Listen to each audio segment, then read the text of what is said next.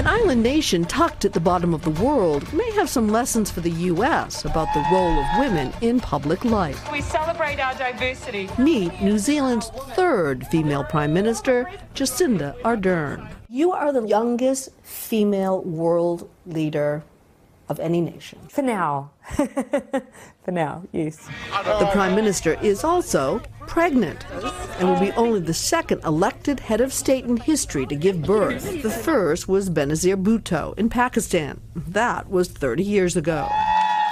But she's the first to take a 6-week maternity leave.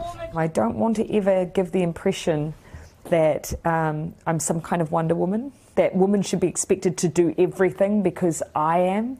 I'm not doing everything. Clark and I are really excited. The baby's father, professional fisherman and broadcaster Clark Gayford, will be a stay-at-home dad.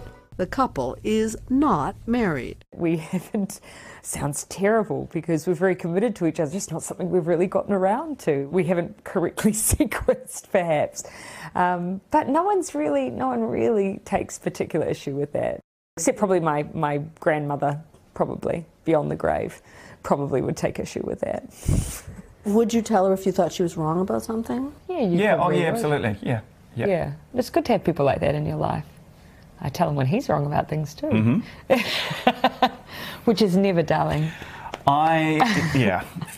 Her humor and her candor are part of her success with voters. You know that the Wall Street Journal tweeted that you were Donald Trump of New Zealand when it came to immigration. That infuriated me. It infuriated me. We are a nation built on immigration. We're campaigning to double our refugee quota. So you're not building a wall? Absolutely not. And unlike in the U.S. these days, even some of the people who didn't vote for her are rooting for her. Part of what they call Jacinda mania. Later this week, the 7.5 months pregnant Prime Minister will meet Queen Elizabeth, who is officially the head of state in New Zealand. It could get awkward. Headlines during Ardern's campaign suggested she wanted to ditch the Queen. You may have some splaining to do when you get there. Oh, look, no doubt. Her response has always been, these are matters for New Zealand. She says she won't push it, at least not now. Leading the country, having a baby, and taking on the Queen might be too much, even for her. Cynthia McFadden, NBC News, Auckland, New Zealand. Hey, NBC News fans, thanks for checking out our YouTube channel. Subscribe by clicking on that button down here and click on any of the videos over here to watch the latest interviews, show highlights, and digital exclusives. Thanks for watching.